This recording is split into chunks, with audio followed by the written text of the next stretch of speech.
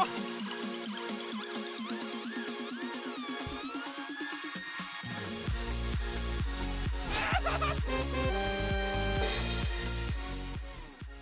what is going on everyone? I really hope you enjoy the speed art of a John Deere tractor. As you might have noticed, the tractor is a bit too big, and there were some glitches with the front wheel and the way the character sits in the tractor.